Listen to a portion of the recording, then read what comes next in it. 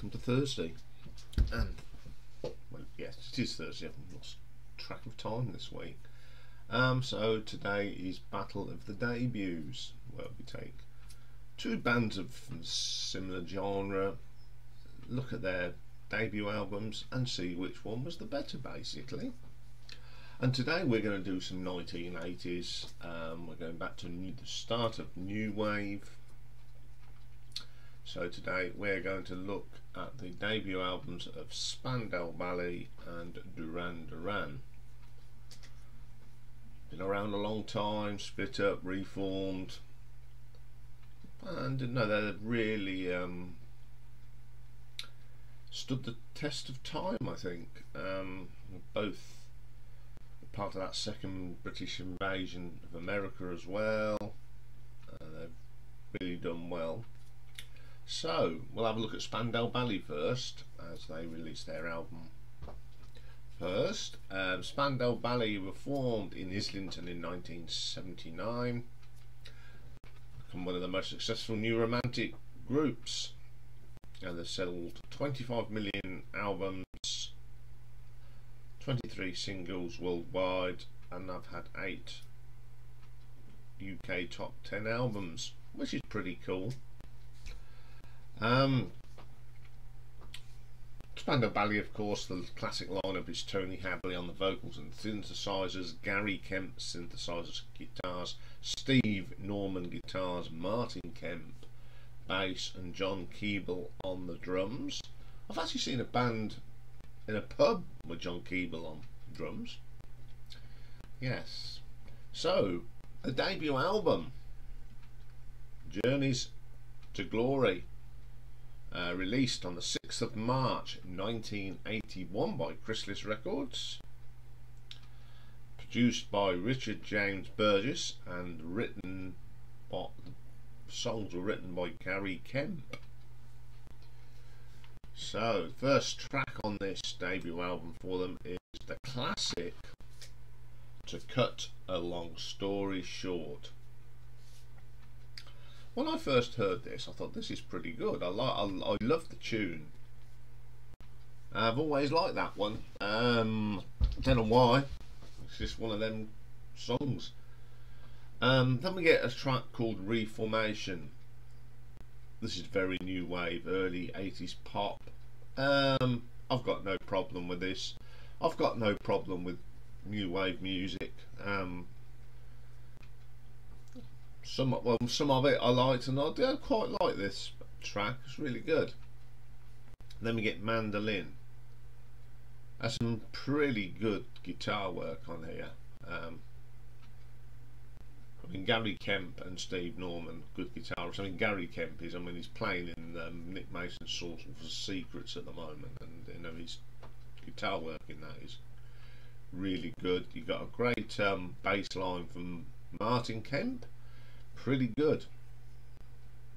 Then we get another single from the album, Muscle Bound, which I always found a little bit cheesy. That's not for me. Age of Blows, nice guitar work here again from Steve. I think it's a mixture of Steve Norman and Gary Kemp, but John Keeble's drumming is pretty awesome in this. Pretty good drummer is John Keeble. Next track is The Freeze. It's one of them songs from that time. This is one that hasn't really aged well, but it's, it's the sound that you get from Spandau Ballet and Big Country and all the bands from that sort of era. Great bass line from Martin Kemp, sorry. Great bass line, excellent. Then we get Confused. It's alright, one of the weaker tracks on the album. Then we get my favourite track on this album. I hadn't listened to this album ever, to be quite honest. So when I listened to this, when I got to this track, Boys, I thought, wow, this is really good. It's got little bits of prog in there, bit of psychedelia-ish. It's a really strong track. Really like that one. Okay, as I said, I've not listened to this ever in my life, so I've listened to this now about 4 times, and I think, given the time, given the day, and all that, it was a very good debut album. I've got some interesting tracks on here. I mean, I think they're very pretty good musicians, and they went on to do, make bigger things. But again, I think, back in 1981, I was listening to more Iron Maiden and Motorhead and all that, Saxon. But I think as you get older, you sort of appreciate other music from the time, and I do appreciate this album. I think they were still experimenting. They weren't quite sure where they were going, but on the whole, I think it was a very good, solid start for them. What do the old critics think? Well, the album did get mixed reviews at the time.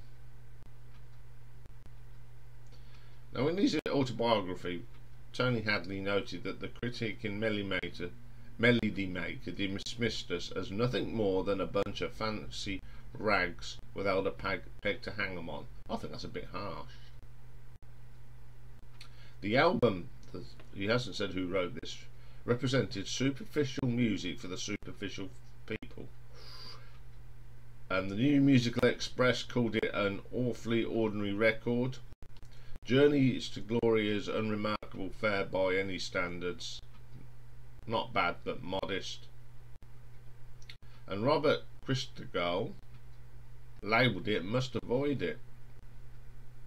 Billboard retailers recommended it.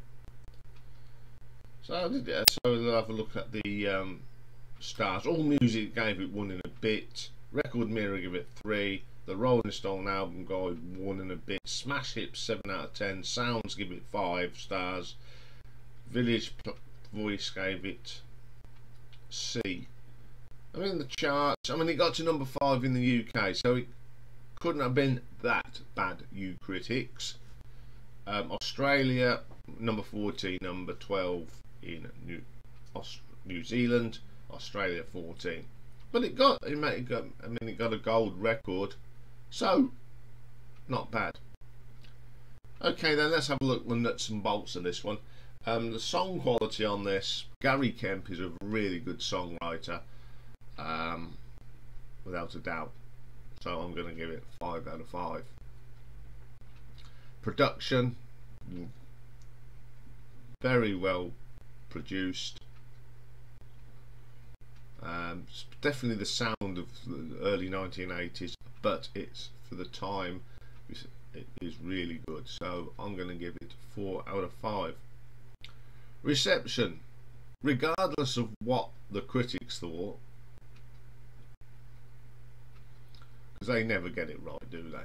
Really, they've slated off some great albums in all over the genres, but the fans liked it. Their song, cut a long story short, was a big single. So was Muscle Bound, even though I don't like it. It was very popular, and the album got to number 5. So I'm going to give it a 4 out of 5 for reception. Cover design, it's not very interesting, is it? It's not going to sell, is it, with a plain cover like that? It needs it a little bit more bolder, and I can only give that a 2 out of 5. So the total for Spandau Ballet's Journeys to Glory is 15 out of 20. Not a bad score. Okay then, let's bring on the next contestant, and that is of course Duran Duran, and their self-titled debut album Duran Duran. Duran Duran were formed in Birmingham in 1978 by keyboardist Nick Rhodes and bass player John Taylor. They added Roger Taylor. Another Roger Taylor was very confusing at the time, having 2 Roger Taylors that played drums. And then they brought in Andy Taylor and Simon Le Bon in 1980. They were a part of that new romantic scene. When the MTV was coming in, they were one of the leading bands on that. And again, they had a very, successful career. They even got to record a Bond theme, View to the Kill, so they have had a pretty good career. So Duran Duran debuted in 1981 on the 15th of June, released by EMI, and the band, of course, is Simon Le Bon on lead vocals, Andy Taylor on the guitars, John Taylor on the bass guitar, Roger Taylor, lots of Taylors in this band, on drums, Nick Rhodes on the keyboards and synthesizers, and it was produced by Colin Thurston. First track on here, Girls on Film. Perhaps one of the most iconic songs from the 1980s. I like Andy Taylor's guitar work. I think Andy Taylor is a terrific guitar player. You remember when he was in the Power Station? Great guitar work. Roger Taylor's drumming is good. I mean, this Roger Taylor from Duran Duran is a good drummer as well. Keeps a good beat. It's a really good track. Second track on here again, another big single, Planet Earth. Catchy tune, great vocals from Simon Le Bon. The keyboard work from Nick Rhodes is terrific on this. I think this was their debut single, and you know, big impact on everybody, even for us rockers. We thought, oh, this is a bit different. Anybody out there? Another solid track. Love John Taylor's bass line on this. I know a little bit more about this album because I think one of my someone that I can't remember if it was a friend's sister or someone in the family liked this album, and I heard it quite a lot. So I've had a little bit more on this album. So I do like that track. I love John Taylor's bass line. To the Shore. I do like Nick Rhodes' keyboards in this. The intro is pretty good. I like that. Reminds me of Sparks, that track. Very Sparks sort of feel to it. And then we got Careless Memories. This is where Andy Taylor shows his credentials as a... Sorry I can't pronounce words. You know how things are these days. Andy Taylor. Great guitar work on it. He just shows it, and some really good keyboards from Nick Rhodes. Night Boat, again one of these typical songs from 1980. Sounds well for the time. Doesn't sound so good now, you know, it just sounds very dated, but if you got to remember, from 1981 it was different and a unique sound. Then we get my favourite track on the album, Sound of Thunder. Roger's drumming in this changes. It's sort of really good drummer, and he sort of, the tempo changes in this. Great guitar work from Andy Taylor. It's a really good track. I like that one. Friends of Mine.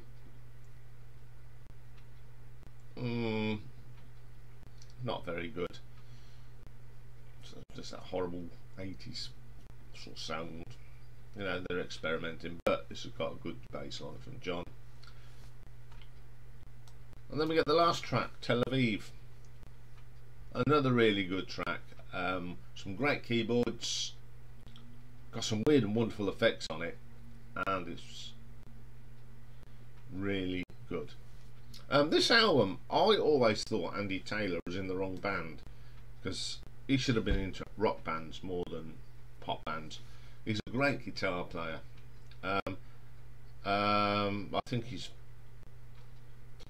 think he likes his rock music. I mean, he went on to do the Power Station, of course. I think this is a really good album. It's got little tinges of rock, but the musicianship of this band is terrific. I mean, they went on to make some really good records. Even as a headbanger in the day, didn't mind a bit of Duran Duran because I thought they had a solid sound. Okay, it didn't sort of miss it in the day, but you know, listen to them now. I've got no problems with Duran Duran. I've never had really problems Duran Duran, you know, they wrote some really good pop songs. I think one of these days I will do a retro ranking on Duran Duran, because I think they're worthy of it. Okay, what did the critics think? Well, I couldn't find much, to be quite honest. I researched and searched, but I did find one called Drew's Reviews, and in this they said, right away, you know, a new decade in music has begun. Girls on Films opens with the hallmark camera shutter. Planet Earth, they said, is a well-crafted song with a stellar bass line. I agree. And it said Duran Duran's first album already sounds like a veteran band with multiple releases in the discography. Though the kids of the day probably had no comprehension of this. Duran Duran not only nails it on their first release, but managed to prevent the proverbial flash in the pan, which I totally agree with. It's very consistent. But I did find some the usual stars. All Music gave it 4 stars. Encyclopedia of Popular Music gave it 3. Record Mirror gave it 4. The Rolling Stone Album Guide gave it 4. My God. Spin Alternative Record Guide gave it an 8 out of 10. Did a lot of in the charts. Got to number 3 in the album charts in England, UK. Sorry, US Billboard number 10, and the US rock albums 24. Picked up a few discs, of course. In Australia it got a platinum at 50,000, Canada 2 times platinum, 200,000, New Zealand 15 platinum, 15,000, United Kingdom 300,000, and America 1 million. That's pretty impressive. So let's have a look at the nuts and bolts of this one. Song quality. There's some good songs on this.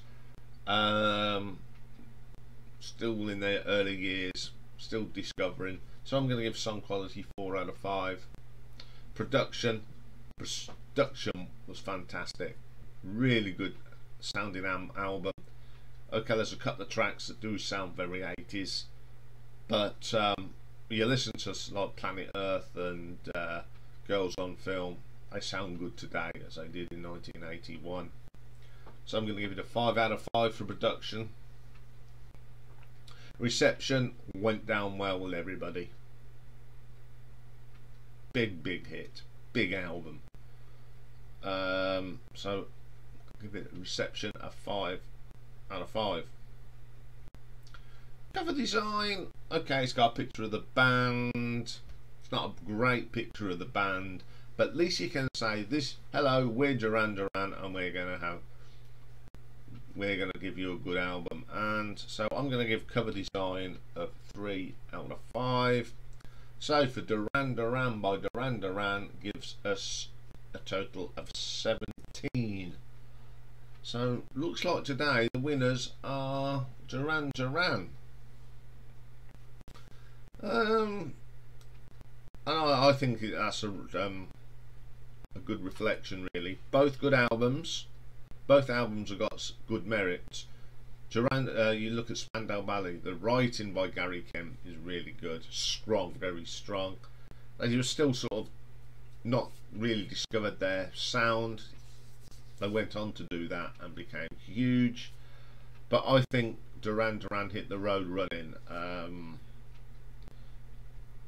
Musically, they were brilliant. The songs weren't as good as Gary Kemp's writing, but again, everything worked out for both bands, and they are a credit to the British music scene, and went on to be big on both sides of the Atlantic, which is pretty good. I mean, at the end of the day, they're good bands, and you know, they're 2 of the strongest bands from the 80s, I think. So, and they went on to be really big, all having number 1s, and they're still going today, which is pretty good. Okay, that's all for this episode. Again, if you disagree and you think Spandau Ballet's album's better, especially if you're watching this for the first time. We do lots of music on this channel. We don't just do rock music, we do popular music. It's not dedicated for head banging, but obviously there's a lot of head bangers that like this. So I mean, at heart I am an old fashioned head banger. I haven't got the air now, but I still like my head banging music, but I do appreciate 80s music a little bit more now. So that's all for this episode. We'll be back later for album artwork, where we look at album artwork instead of songs, and we are doing rock today. We're doing one of my favourite bands. We're doing AC/DC. So join me for that, and I will see you later. Bye.